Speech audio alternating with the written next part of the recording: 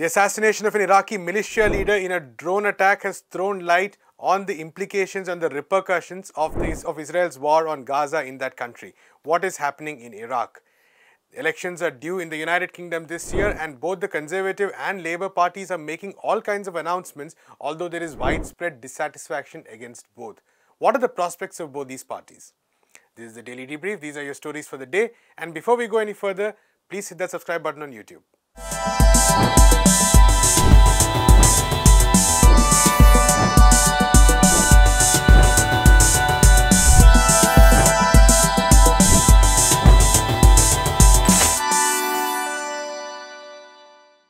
Since October 7th, Iraq has seen a number of attacks on US bases by militia groups which are in solidarity with the people of Palestine. The US has responded severely with attacks as well. Recently, a drone attack in Baghdad killed the leader of a popular militia and wounded others, leading to outrage in the country as the United States is blamed. The US continues to maintain around 2,500 troops in Iraq despite opposition by all key political forces and demands that they be withdrawn. We go to Abdul to understand the situation in the country. Abdul, thank you so much for joining us. So, there have been continuous actions happening in Iraq actually since October 7th, both from the side of various resistance forces, various militias, and from the side of the United States and Israel. So, could you maybe take us through what has been the latest event, probably one of the more severe attacks that has taken place, and we can talk about the context after. Well, on Thursday afternoon, there was a drone attack in eastern Baghdad, where the Popular Mobilization Forces, the Hast al-Sabi, the semi-official militia group in Iraq, had its headquarters. And in that drone attack, at least 4 Hast al-Sabi, you can say soldiers, members, were killed, including one of the top commanders, Mustaq al-Shabi, or Abu Taqwa, as he was popularly known. So there were 4 people killed and 6 others were injured. And of course, that has led to a large scale popular resistance. In fact, there was a huge gathering when his funeral procession was held on Thursday evening.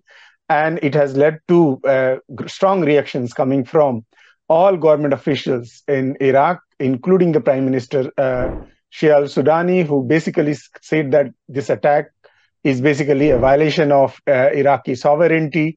And this basically also means Iraqi forces commander-in-chief said that this is a violation of the agreements which the Iraq had signed with the US when the US forces deployment in the country, the nature of it was changed from combat to training and assistance mission. So all of these reactions, strong reactions have come following the killing of Abu Taqwa. And this basically reminds the killing of IRGC commander in 2020, Qasim Soleimani, and Abu Mahdi al-Muhandis, again PMF commander at the time. So this is the latest which has happened, as you rightly point, in the events which basically, or you can say attacks and counterattacks, which started post October 7 following the Israeli offensive, Israeli war in Gaza. Right. Abdul, could you maybe also take us to the general political situation in Iraq? What is sort of, what have the responses been? What has been the position of the Iraqi government, other sections, as far as Israel's brutal offensive is concerned? Well, both people in Iraq and the Iraqi government has strongly, you can say, have taken stand against the war in Gaza. Of course, there had been mobilizations since October 7, where sometimes millions of people have participated, denouncing Israeli occupation, the genocide of Palestinians in Gaza. And Iraqi government has continued to basically demand ceasefire. In fact, it has been part of the Arab initiative, Arab Islamic initiative, which basically led to delegation moving towards different parts of the world, mobilizing, you can say, for ceasefire in Gaza, and also mobilizing for a permanent solution to the conflict, or you can say, end of occupation of Palestine. So that has been the official response. As far as the militias are concerned, the militias have been basically declared, you can say, a war as a part of the axis of resistance. Hezbollah in Lebanon, Houthis in Yemen, and other militias in different parts of the region, with Hafs al-Sabi, the Popular Mobilization Forces in Iraq, have basically taken a stand against the war in Iraq, in Palestine, and they have basically targeted particularly the US bases in different parts of the region. As per the records, at least the US bases in Iraq and Syria have been attacked at least 118 times since October 7.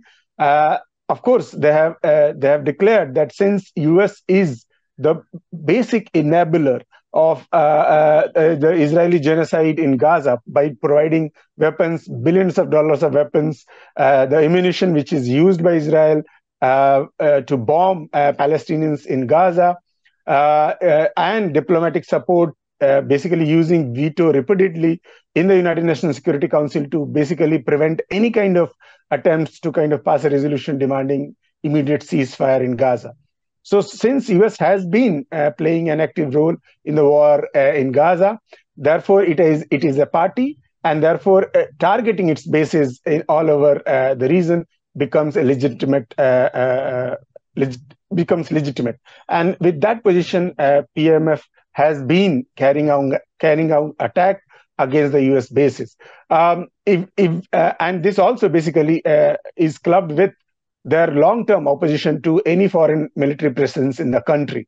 And that is precisely what Sudani's reaction, the Iraqi Prime Minister's reaction, was, that on Friday, while addressing a popular gathering, he basically claimed that his government has initiated a process through which the US forces, or all the international forces, the international coalition force as it is called officially, would be withdrawn with a timeline, you can say formal timeline. So this has been the reaction. So Iraqi government and Iraqi people have opposed the war against Palestinians in Gaza, and they continue to do so. Right, Abdul, thank you so much for that update. Thousands of junior doctors in the UK are continuing their 6-day strike, but this was not really on the agenda of Labour Party leader and opposition leader, of course, Keir Starmer, who made his New Year's speech from Bristol on January 4th. In the speech, Starmer called for Project Hope, that sets the tone for Labour's pitch as elections are expected to be held later this year. But lacking any clear policy blueprints or promises, working class groups have expressed disappointment. Meanwhile, Prime Minister Rishi Sunak has brushed aside talks of an early election, even as he's on campaign mode after back-to-back defeats in by-polls last year. We go to Anish to understand the situation. Anish, we had talked on the show before about the British junior doctors strike, the reasons, but today we're talking about the larger political situation, how the ruling class, the ruling elite is responding to many of these issues. Let's first take the case of the Labour Party leader Keir Starmer, favoured by many to win in the upcoming elections. And he's, of course, announcing a lot of proposals, announcing a lot of visions, etc., etc. So, but what is this vision of Keir Starmer? What really is he talking about? Let's begin with the fact that there are no, what we see from this, whatever he calls Project Hope, which he claims is intended to bring out the poorer sections of Britain out of the kind of hopelessness that the Tory administration had given under different prime ministers, obviously in the last about 1.5 decade. But the issue is that he doesn't give any concrete promises as well. And that is the biggest concern right now, because obviously Starmer is somebody who is leading, not because he is particularly remarkable, but because because the Tory government right now are pretty much one of, are doing one of the worst when it comes to managing an economy that shouldn't have been this worse off. They have let the cost of living spiral to a point where, the United Kingdom is one of the worst off right now in the Western world when it comes to inflation, when it comes to the cost of living, and so on and so forth. And it really is affecting the bottom line, with poverty actually nearly doubling over the past few years. And this is something that has not been addressed. On top of that, we are seeing the government not investing in actually ramping up the healthcare sector, or for that matter, industries, and definitely all the promises that Brexit had offered didn't come to fruition, because the Tory plan for Brexit was essentially just to keep migrants away and has nothing to do with economic revival. And the thing is, Keir Starmer talks about emissions, talks about bringing emissions to zero by 2030, but he's no longer talking about the 28 billion pound annual fund that the Labour Party had promised last year if they came to power, and it was one of their talking points in their convention. But it is no longer part of his speech. He doesn't talk about. In fact, he actually talks about prioritizing, keeping the balance of the budget in, rather than actually bringing in more or finding more ways to raise revenues. He has not talked about cutting down taxes on the middle and lower income groups. He is not talking about how to fund, or even about funding or allowing for greater investments in the healthcare sector. He is giving promises, but he is now distancing himself from the kind of promises, very concrete promises, that was pretty much a result of a left-wing labor mobilization, trade union mobilization, and that is being roundly called off right now by people within the labor itself, who are talking that change cannot be something that can be just given, that can be just said. It requires concrete policy measures that the Labour Party really needs to take up, but Starmer is right now not intent to actually taking up many of these issues. Anish, now going to the other end of the spectrum, the Conservatives seem to be in disarray. They've had multiple prime ministers, none of them really doing the trick. Rishi Sunak doesn't seem to have worked either. Yeah, Rishi Sunak is probably one of the worst performers if you, discount the previous one. But nevertheless, he is, one of the least popular prime ministers that Britain has seen in decades right now. And that has primarily to do with the fact that Sunak has been part of previous administration and was at the forefront of many of its failures, and those failures are coming back to bite him right now as the prime minister. He hasn't been able to revive or regain any kind of confidence, and we have seen over the past year how by-elections after by-elections they have just lost seats that they held for a decade or more than a decade. Sometimes seats that they never lost since the 70s even. And it's in all of these cases, even though the turnout was low, and you cannot really use that as the gauge of what the national mood would be, but it clearly shows that the Conservatives have lost the plot right now. And the attempt to bring back previous leaders of the party, that can actually in the hopes that can actually revive any kind of confidence among at least its conservative voters, clearly shows that it is it's quite desperate.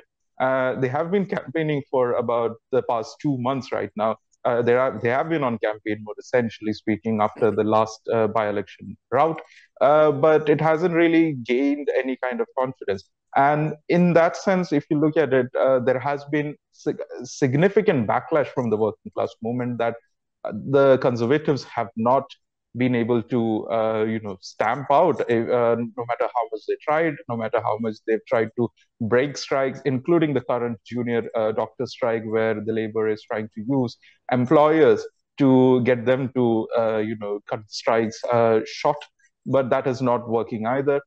On the other hand, we also do not have the labor coming out very forthrightly when it comes to supporting these strikers and supporting these working class mobilization, because obviously he sees himself as the person who can somehow manage, the capitalist class interest with whatever little working class facade that the Labour Party right now has in its leadership, at least. And that is really creating a situation where the voters are essentially choosing between the really bad from the not so bad. And it clearly shows even in the polls, like Starmer is not one of the most popular leaders either, or when it comes to people who have been in the opposition. In fact, he is doing worse than even the previous prime minister who were in the opposition right before they became the prime minister. And so this clearly shows that there is a significant there is a significant loss in confidence in the traditional set of politics of, the Tories and the Tory likes. And that is really not giving out any kind of results that really needs to happen. And, you can actually, we have to wait and see later this year how it affects turnout, how it affects results. But definitely the voters are really not given a great deal of options when it comes to choosing a leadership that can actually move the country to the change that they really want to. Thank you so much, Anish, for that.